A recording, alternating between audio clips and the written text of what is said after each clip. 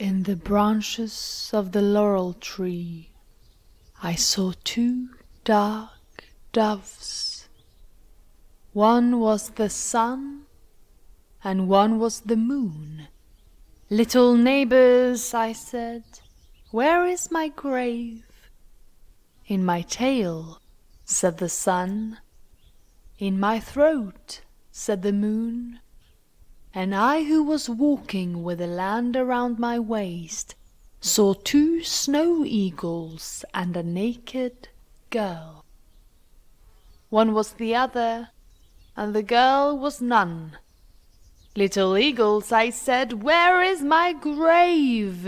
"In my tail," said the sun. "In my throat," said the moon. "In the branches of the laurel tree I saw two naked doves.